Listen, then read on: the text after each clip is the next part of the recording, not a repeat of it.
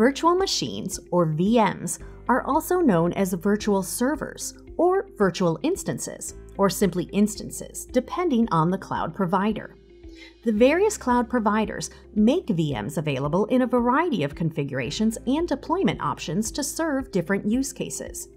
When you create a virtual server in the cloud, you specify the region and zone, or data center, you want the server to be provisioned in, and the operating system you want on it.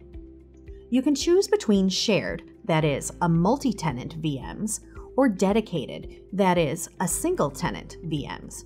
You can also choose between hourly or monthly billing and select storage and networking options for the virtual server. Now let's look at a few different types of VMs that can be provisioned in the cloud. Shared or public cloud VMs are provider-managed multi-tenant deployments that can be provisioned on demand with predefined sizes. Being multi-tenant means that the underlying physical server is virtualized and is shared across other tenants or users. To satisfy different workloads, cloud providers offer predefined sizes and configurations ranging from a single virtual core and a small amount of RAM to multiple virtual cores and much larger amounts of RAM. For example, there can be configurations for compute-intensive workloads, memory-intensive workloads, or high-performance I/O. Rather than pick from only predefined sizes, some providers also offer custom configurations that allow users to define the number of cores and RAM and local storage characteristics. Public VMs are usually priced by the hour, or in some cases, even seconds, and configurations start as low as pennies per hour. Some providers also let you get monthly VMs, which can result in some cost savings if you know you will run the VM for at least a month. But if you decide to decommission the VM in the middle of the month, you will still be charged for the full month. Transient or spot VMs take advantage of unused capacity in a cloud data center.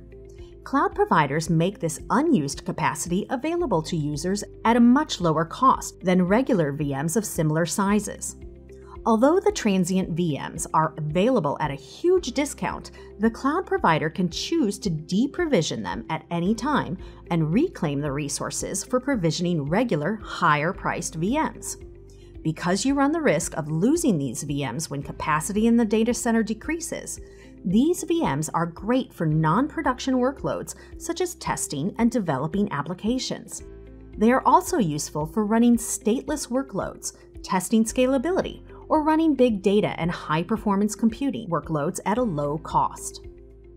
Reserved virtual server instances allow you to reserve capacity and guarantee resources for future deployments. You reserve desired amount of virtual server capacity, provision instances from that capacity when you need them, and choose a term, such as 1 year or 3 years, for your reserved capacity. You're guaranteed this capacity within the data center of your choice for the life of the contract term. By committing to a longer term, you can also lower your costs compared to hourly or monthly instances.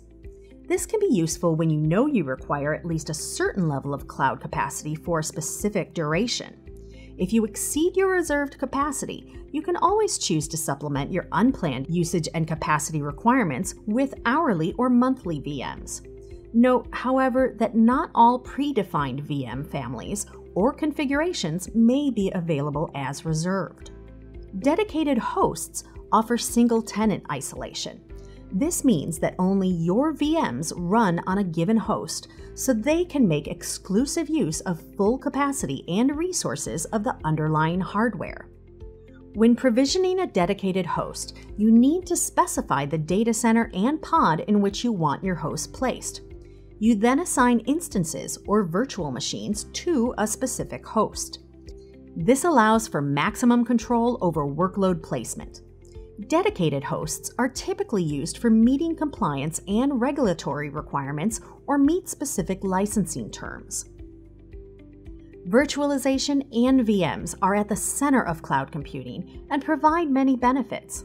In the next video, we will discuss bare metal servers, what they are, and what they provide.